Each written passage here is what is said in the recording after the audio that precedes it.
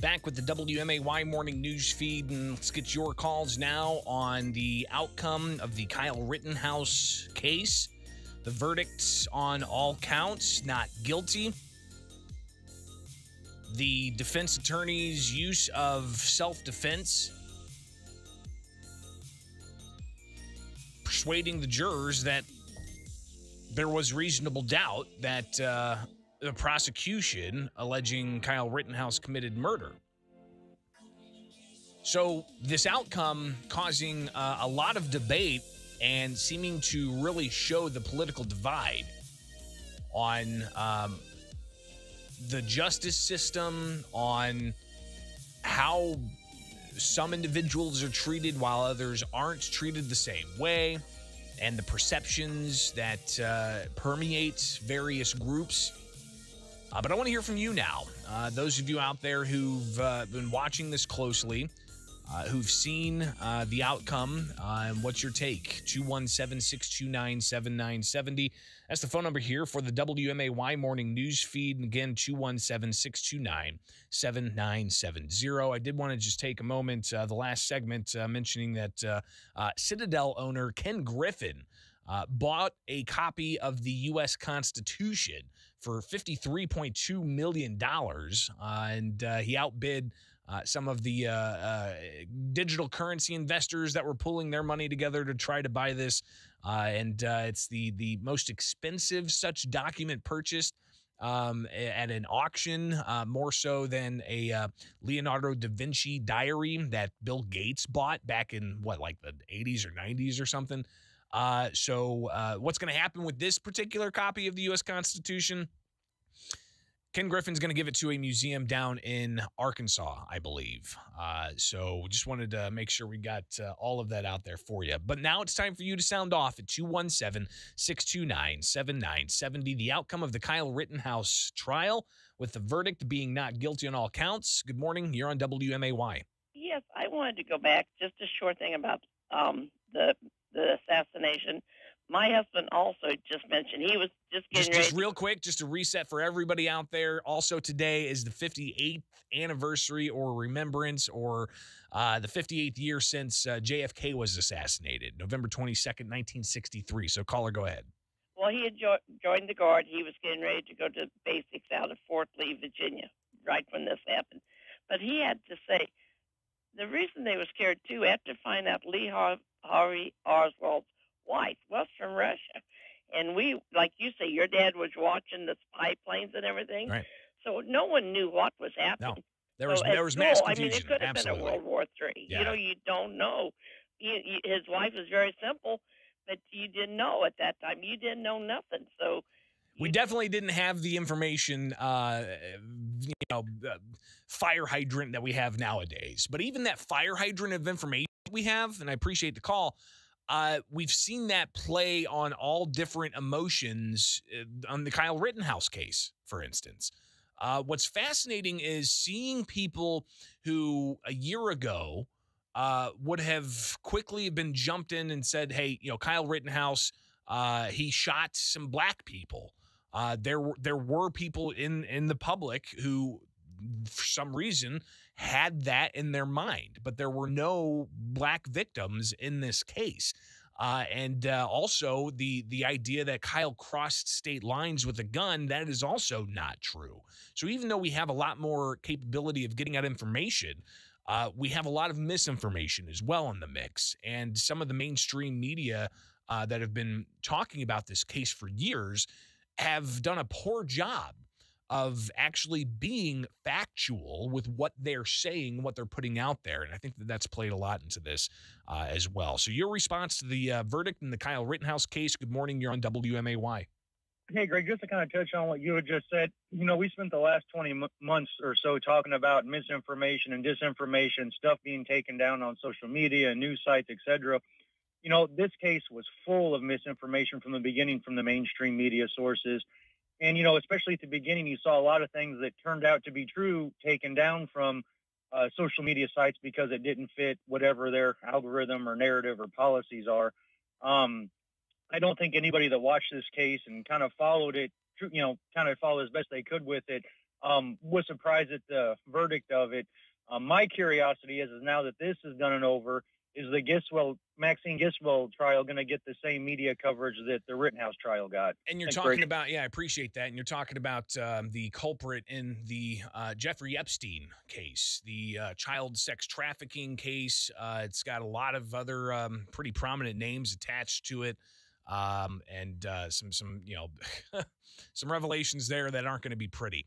And listen, I get that sentiment. It's like, why not have that case be full live streamed like Kyle Rittenhouse's case was with the Ghislaine Maxwell case? But you got to think there's a lot of victims in the Ghislaine Maxwell case that were minor children at that time. Do you want all of that to be exposed? And as far as those victims and having to be re-victimized, so to speak. So I've seen that argument against that, but I get where you're going. And as far as, we have a justice system in this country that I think a lot of people in other countries, they're kind of taken aside. They're like, whoa, you guys had cameras in here and you put the decision into the hands of randomly selected jurors and not government officials.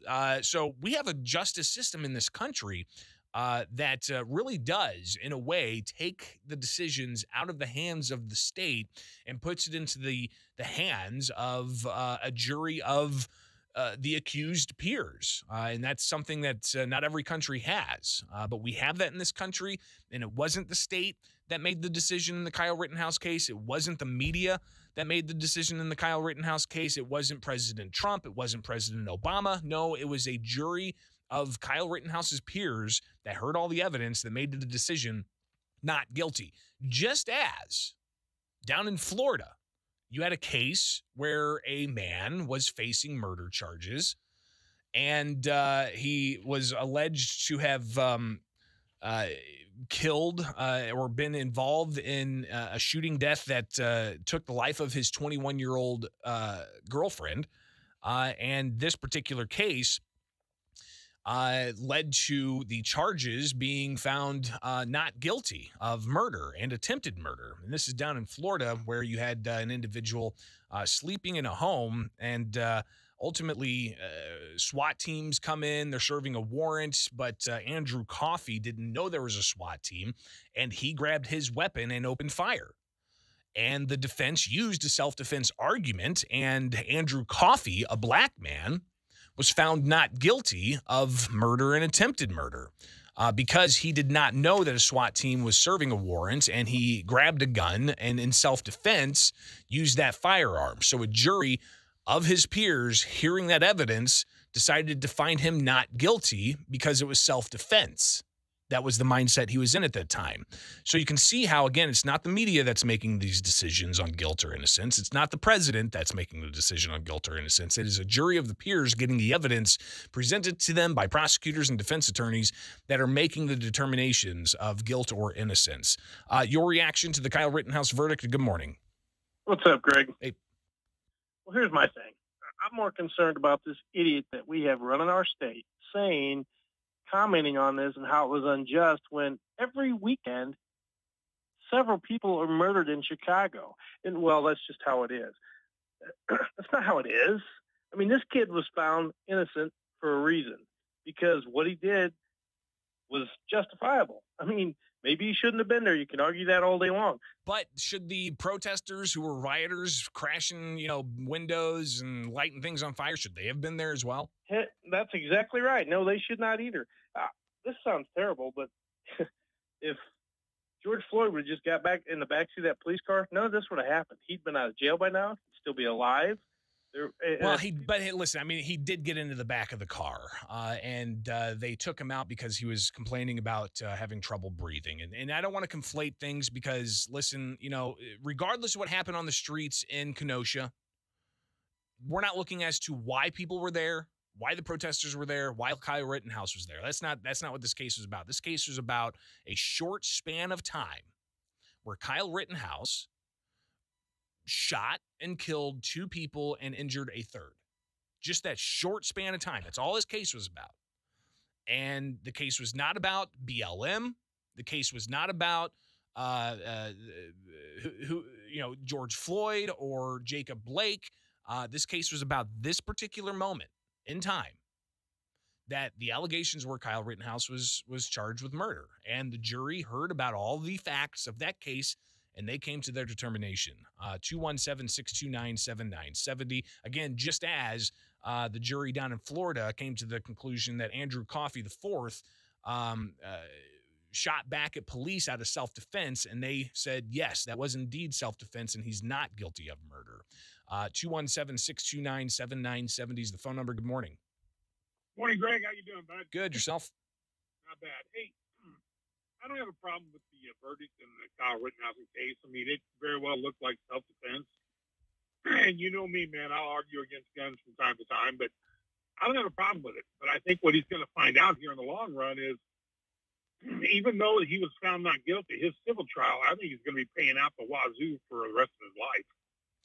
Yeah, and that's something here. You know, you've got the difference between a criminal case and a civil case, and we'll see how that plays out. And there's a lot of others who are saying that Kyle Rittenhouse needs to go after the media for, essentially lying and saying that he was a white supremacist or that he crossed state lines with a gun, which was not the case, or alluding to a variety of other things. But it just we have to be very cognizant of, yes, we've got a lot of different channels where media is pumped through and we get all kinds of information, but sometimes it's just misinformation. Good morning. You're on WMAY. Good morning.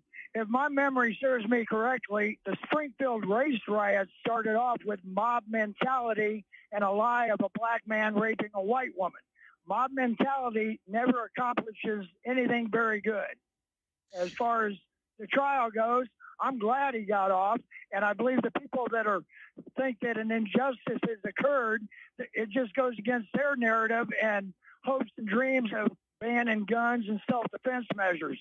And I think that Bill Clinton's probably resting a lot easier after Epstein was killed with those bogus circumstances, the cameras accidentally getting turned off, blah, blah, blah. All right, okay. Now we don't have to talk about Epstein. It's totally separate, but I think, it's interesting that you do bring up the 1908 massacre. And you're right. Misinformation led to a bunch of white people rioting and going and looting and smashing businesses and killing black residents in this community back more than 100 years ago. And it was really driven by misinformation. And it highlights how mob action, it should not be tolerated. And some very bad things can happen when misinformation spreads. And it's one of those things you have to really guard against. 217-629-7970. We'll take another call here. Your reaction to the Kyle Rittenhouse verdict. Good morning. Well, here's my thing too, Greg. Nobody is even saying a word about the prosecutor pulling up the weapon, aiming it with his finger on the trigger. Yeah, there's that. And the argument, they're going to say, well, we know it's not loaded. You know what? Neither was the gun that Mr. Genius Making the Rust movie wasn't loaded either, but look what happened there. I mean, that man should be disbarred for just doing that. Well, again, we're starting to mix cases and going in other directions, and I just want to talk about the case of Kyle Rittenhouse and the frustrations that some in the community feel, and they feel that there's unequal justice. But I don't know if that plays out if you look at cases in the vacuums that they are in, right? If you want to say that, what if Kyle Rittenhouse was black? Well, we do have down in Florida a case of a black man who was found not guilty of murder because his frame of mind was self-defense, and the jury heard that defense, and they came to their decision that indeed Andrew Coffey down in Florida shot at police in self-defense. So, I think we have to take a step and hear what people's concerns are. Absolutely. Why they're frustrated, why they feel the way they feel that there's injustice in the system. But I also think it's important that we highlight that, a case is within a case of its own, and something that you have to look at all the facts within that specific case. Making broad generalizations or taking direct action to smash windows or whatnot, that's not going to help with the conversation. Good morning. You're on WMAY. Good morning. I think the Kyle Rittenhouse verdict was perfect. I think it was perfect carry on out of justice. He was defending himself. I'm a firm believer in your own self-defense. You need to be able to defend yourself when needed. I honestly think I wish that Arbery guy down in Atlanta would have been carrying a gun while he was running, because he could have killed those three guys in self-defense also, and that would have been perfectly right. So whether you're white or black, and that's a case in the Ahmaud Arbery case is something I haven't paid much attention to, but I think that's the verdict of that is going to be pretty impactful as well. So maybe we'll have to get all the details in that case out here soon and talk about that. Good morning. You're on WMAY. The bottom line is he's innocent. He was proven innocent by a court of law, just like the young man in Florida was proven innocent by a court of law. We've got to get past this black-white issue, and that's what it's been made into, and it's wrong. And as far as the civil suits go, if they sue him, if I were him, I would sue every individual that was trying to attack me that night, especially the man trying to match my head. I mean, he's got just as much of a right to sue them as they do to him. Yeah, I guess you're right. So we'll see what all plays out post not guilty verdict in the Rittenhouse case. Good morning. You're on WMAY. Hey, we got to remember that two moms lost their sons as a result of Rittenhouse's actions. Absolutely. Yeah, so he deserves something. I mean, you don't show up to a city that you don't live in and you take an AR-15. He was looking for trouble, and he found it. And he should have gotten something. But aside from why he decided to get there, again, we're only looking at the specifics of that particular case. And right. We do have to recognize, yes, people lost their lives. Absolutely. And there's families that are hurting from this. No question about it. But at the same time, the circumstances of the case show that Kyle, according to a jury, and President Biden says we have to respect the jury because that's the system of justice we have in this country. They found that it was self-defense, so you really have to make sure that that's first and foremost. Good morning. You're on WMAY. Oh, let me turn you up. Okay, go ahead. You're on the air. Yes, my reaction is that progressive liberal Democrats don't want people in this country to understand what it means to be innocent until proven guilty, and if they continue to spread misinformation and prey upon the ignorant, that's what we're going to have. Is we're going to have people tried and convicted through social media and through ignorance, and this is a perfect example of that. Well, but I don't think it is a perfect example of that because he was ultimately found not guilty. Again, no, it's only a matter of time, though, if they continue to chip away at what this country is founded upon, which there's a never-ending assault every single day of every single thing traditional to this country. And one of the underpinnings is innocent until proven guilty, and getting a jury of your peers. And what have they done? Even when a guy gets a jury of his peers and is found innocent or not guilty, they attack that verdict and they want change, just like they wanted change in the Electoral College when their candidate didn't win. Yeah, I don't know if we're ever going to see any movement to change our jury system because it's unique in the world and does not allow for mob mentality or for media misinformation to dictate what happens. Guys, I appreciate it. We had full phone lines. We'll have to leave it there, but it's always good to hear a variety of opinions.